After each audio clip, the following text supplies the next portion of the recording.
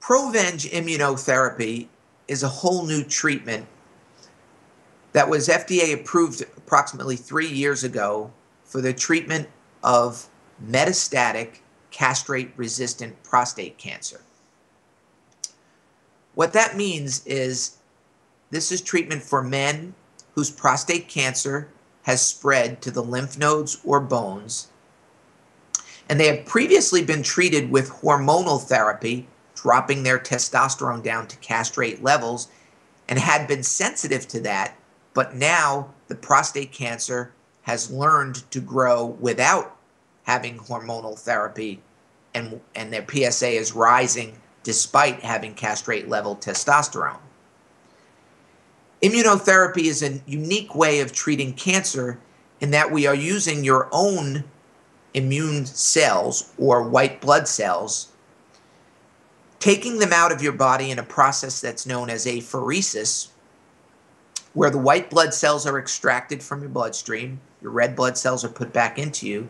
These white blood cells are then processed with a protein that's located on the surface of most prostate cancer, known as prostatic acid phosphatase, and a growth stimulant known as GM-CSF.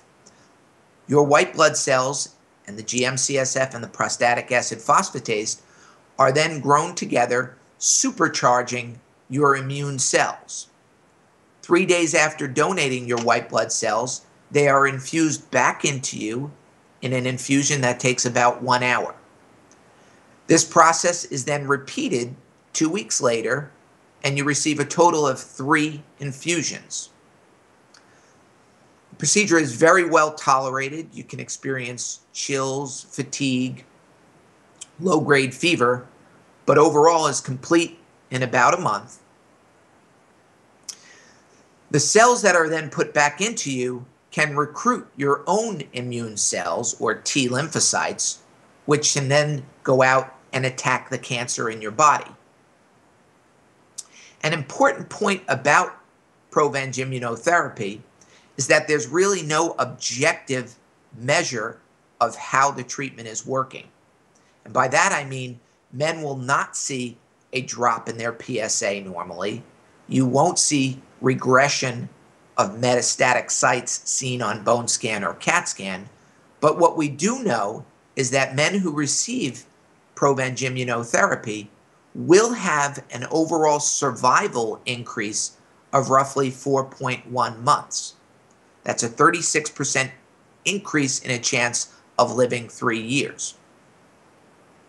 So the procedure is very well tolerated and should be given, according to NCCN guidelines, as first-line treatment for men whose cancer is metastatic and has become castrate-resistant.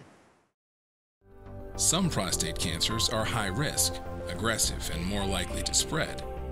Others are low risk, least likely to have bad outcomes. The biopsy says cancer, but current diagnostic tools provide limited information about how aggressive a man's individual disease is. So most men decide to treat prostate cancer immediately. Once treated, many men experience serious long-term side effects, like incontinence and sexual impotence. Immediate treatment isn't always needed. But right now, a man can't be sure if his cancer is the kind that is likely to require treatment, or if he's okay to wait for now. What if there was a test that could determine how aggressive prostate cancer is? Genomic Health is developing a new test to do just that.